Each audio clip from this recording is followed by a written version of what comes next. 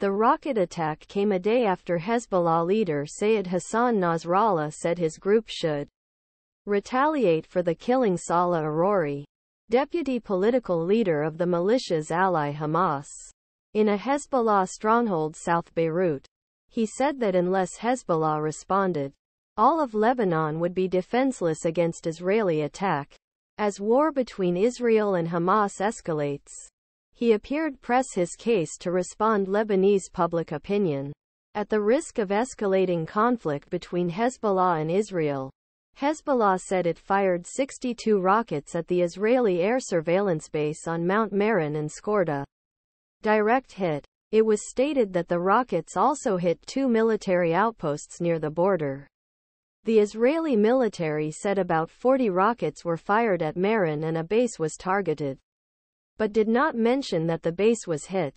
Lebanon's state-run national news agency said Israeli airstrikes on southern Lebanon hit outskirts of the village of Qutariya al-Siyat, about 40 kilometers from border, adding that there were no casualties. Such incursions deep into Lebanon have been rare since borders began nearly 3 months ago. NNA also said Israeli forces were shelling border areas, including the town of Qiyam.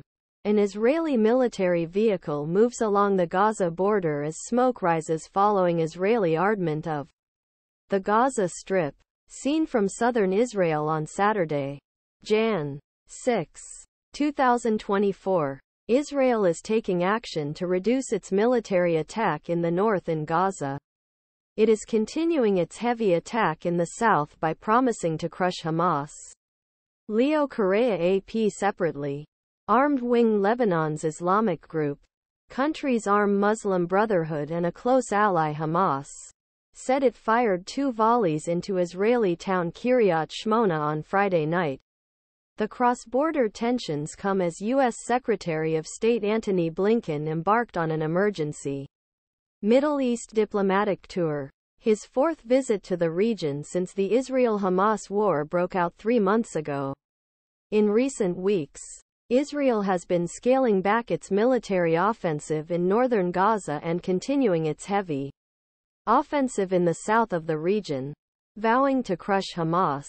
In the south, most of Gaza's 2.3 million Palestinians are squeezed into smaller areas by a humanitarian disaster, as they continue to be crushed under Israeli airstrikes. The ministry said 2/3 of those killed were women or children.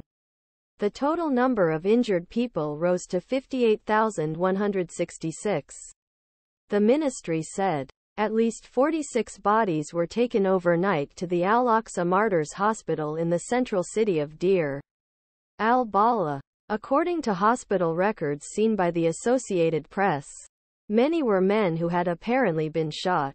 Clashes continue between Israeli forces and militants in the region. Records showed that the dead included 5 members of a family killed in the airstrike.